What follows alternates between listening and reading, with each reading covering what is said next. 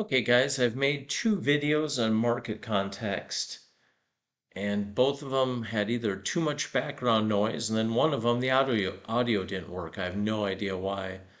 So I'm like, you got to be kidding me. So after shooting, one was 12 minutes long, one was 14 minutes long. I'm like, okay, I'm going to get this market context video done once and for all, and everything's working this time. So let's talk about market context. And what I mean by that is, we have the M pattern, we have the W pattern as primary trade setups, we have the trend following setup, and now I've thrown at you all a 4-bar reversal that can be at times, in my opinion, a primary trade setup, but in general is a secondary setup. So the key is every day before the market even opens. And for instance, this is the NQ. So let's say I'm trading the bonds or ES, NQ, YM, and so on. Those have a fairly structured time of day. We know at 9:30 Eastern Time or 8:30 Chicago time, the U.S. cash session starts. The cash markets open, the stock market, and so on. So I know these indices are going to be in their prime time. They're going to have the most liquidity, the most participants, and best of all, the biggest of participants that trade that instrument are now engaged at a high level, meaning higher volume levels than typical. So that's when the market is likely to have good follow through. And it all goes to, I get emails all the time. Somebody will show me a setup that they worked in the NASDAQ, wonder why it didn't work. And it's like 4:12 in the morning, Chicago time. It's like, why are you trading the NASDAQ at 4:12 in the morning when it's in the middle of its range doing absolutely nothing just because you got a W pattern? That's not logical. You have to trade your instruments, your primary instruments that you trade. You want to work those during their key time periods, meaning when is the most liquidity and when are the big participants in and operating. So let's get into that. Let's get into what I do every day as I'm getting ready to hit the NQ or the MNQs in the morning. Like lately, I've been working NQs in my main accounts, my main prop accounts, and I've been doing a lot of take profit trader. And unfortunately, they only have a 150K account. I don't need to trade a full NQ contract. I can spray in 7 and 10 MNQ, 5, 7s, and 10s whenever I want, jumping in and out works just fine. So I can pass the challenge just working MNQs. Since you only have a 3,300 daily loss limit. So today, and if you look at a video on YouTube, you'll see I nailed the high. You're going to be, like the cost basis is right there at the high. Well, we had a 4-bar reversal at the high, and I was in, because I'm an aggressive trader, I'm used system, I was in as bar 3 of a 4-bar reversal was forming because I saw the stall in price. So if you watch the YouTube that I put up on August 26th in the morning, talking about the Fed meeting at Jackson Hole and related, my cost basis is like right here. And I've been getting a lot of emails. How in the heck did you get that fill? Was that automated? No, I sprayed in some liquidity, going bing, bing, bing, bing, bing, sell, sell, sell, sell, sell, sell with M and Qs into the market as it was oscillating on bar 3 of a 4-bar reversal. And if I would have waited for the 4-bar reversal, I would have made just as much as if I got in early the way I did, because I got out in this area price. So if I would have stayed in and worked it a bit, the trend bias stayed red. I could have done a trend following another one or two, and I would have made more money. So in the end, it's just like as you get more experience with the tools, you might start entering trades before certain patterns complete. That's fine. That's a part of experience. You take two race car drivers out on the track. One has a month of experience, one has 3 years. The guy with 3 years is going to be doing turns and braking at a more anticipatory or instinctive level than the person with 1 month of trading. So that's okay. That's from experience. in the end, they have to do the same things to be successful. You still have to turn in and you still have to break a certain way. You can't invent your whole new way of turning in on a car that's similar to the other guy's car. In the end, you guys pretty much have to do the same thing. Just experience will gain you some ability to have a little bit better reaction. And that's what we're doing. All we're doing is reacting to patterns that the market is giving us. We go in and hit those patterns. If they're high probability, M and W patterns are definitely high probability. Reversals, high probability. Trend following, really high probability. Like, hitting a trend following short at the close of that drive bar, high probability. And so on. Or hitting a long trade out of morning news on a trend following long. And I was in that one. I got in here and then I added there. So those were trend following. Those are our high priority or our primary trade setups, trend following and M's and W's. So before I even get into the prime time, I already know levels that I'm paying attention to. And in many of the training videos, I say, look for these pattern-based trades. Some of the best ones are where the market is reacting to 4-hour daily chart price levels. So let me toggle this bad boy off here and let's go take a look at that. Let's get that completely off the screen. Let's expand this to full screen. Now this is a lower time frame chart, which is fine. I want to use it to show, what I'm looking at each day. So the market just had a big sell-off.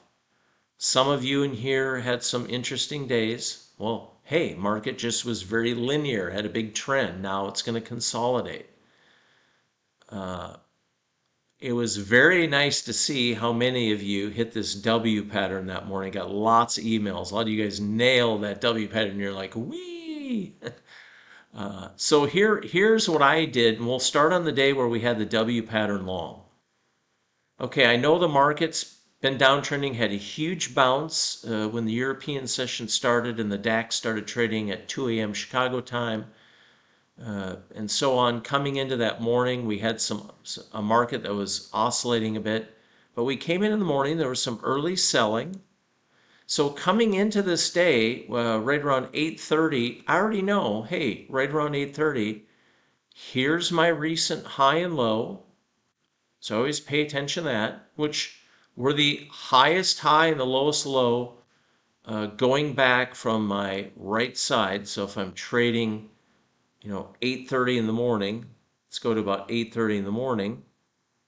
I'll go to 8:35 in the morning, like roughly 8:34, 8:35. I know right away.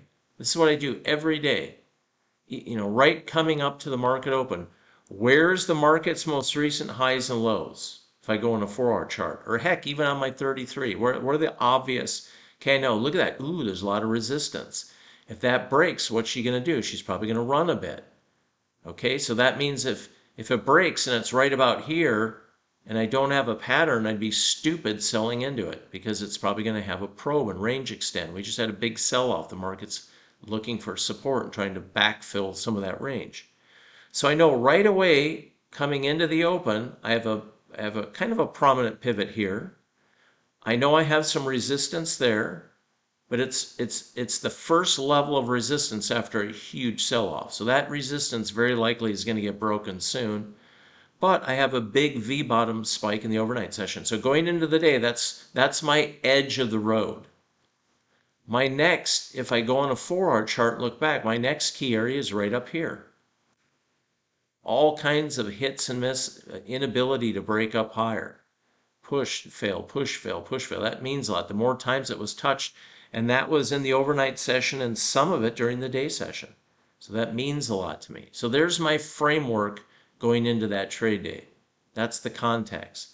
We get into the open and the market right away gets slapped down. We go down and test. We trade just a little bit below that recent pivot. We hold. So I'm kind of sitting on my hands. But then look at that. I'm starting to get what looks like a W pattern. So I'm literally already in my mind thinking I'm buying this. We're above the days, we're above the overnight session low. They probe just a little bit below the pre-market low. But if I get a W, I'm going to buy this because I like this that the market's not going all the way down and retesting the morning low. That would have showed a lot of weakness. And then now I have the arrow right there, and now I can get in. Now it was a hollow bar. It's not my favorite. As I see price lifting above the hollow bar, now I'm in. I want to be in that W pattern trade. Where am I looking for the market to go? I'm looking for it to go up here. Do I have a lot of distance from my entry to where price is most likely going to be attracted to? The markets are attracted to levels. They're like, let's go see where the participants held it last time and see if the participants will let go or no longer challenge that area. Or let's see if participants that bought down here will no longer. The market's always going to challenge those key levels of support resistance because that's, when you hear the term in order flow, that's where supply is at and all that. To a point, that's accurate. Some of it is just, that is the nature of price. The price is going to go where there was, where there was areas where the market failed, that's resistance, or the market was support. So I'm in this trade and I'm thinking, okay, it's all green.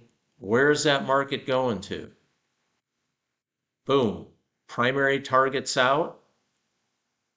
I'm way up. I'm already up on daily goal because I'm trading full NQs on the 250K, 300K accounts. Now, anything I get beyond that is gravy. Now, what I'm looking for here is any stalling because I've pierced through that level. Yeah, it's breaking out. I don't know how far it's going to break out. A lot of time these probes above a key resistance area or below a support area stall out and then the market reverts back into the prior range. So all I'm doing at this point is sitting, getting ready to let go of my last longs. Okay, I still have green bar. I have a green hollow bar. I can get out now or I can wait for red bar. Red bar close, okay, I'm out. So great trade, way over goal. I don't have to do anything the rest of the day. Now, if I hadn't initiated a trade or didn't have a setup, I'd now be looking for a short. We pressed above the prior range.